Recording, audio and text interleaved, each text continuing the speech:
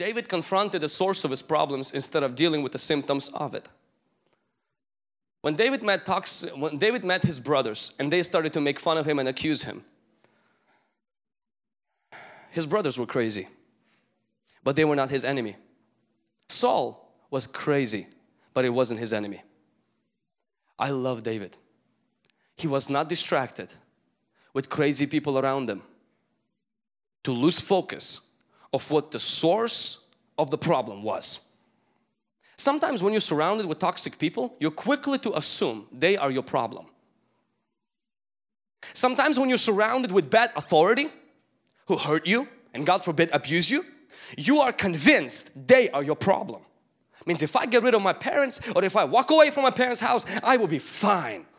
If I could just get rid of that abusive boyfriend and then my life is going to change. I'm going to get another boyfriend and everything's going to be fine. And that is dealing with the symptoms of the problem, not with the source of the problem.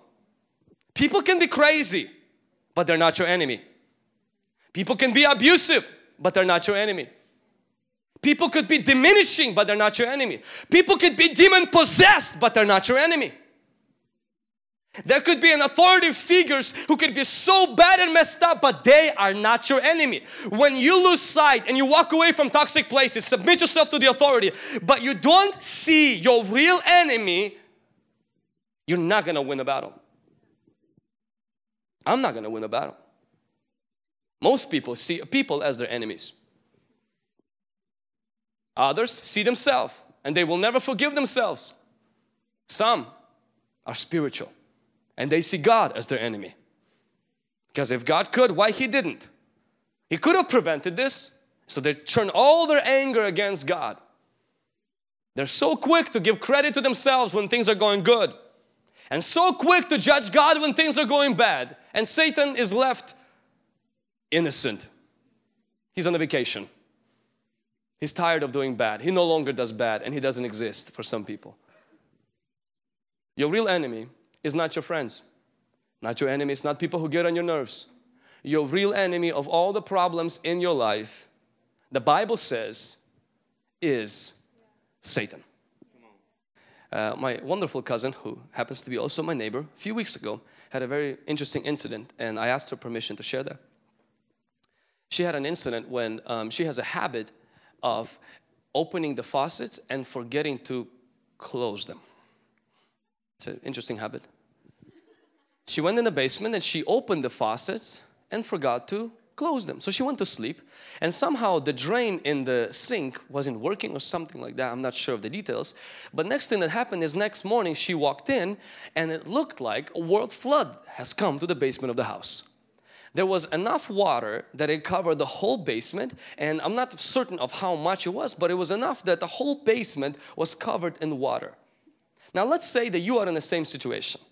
I'm going to ask her, what did you do first? Did you first go and take a bucket and start to get the water out of the basement? Did you take, cloths, try to mop it out? Or did you go look for the source of the problem? What would you do first? When you go from one relationship to another, it's equivalent to a relationship flood. And most people, what they do first when they have a disappointment in a relationship is they try to mop things out.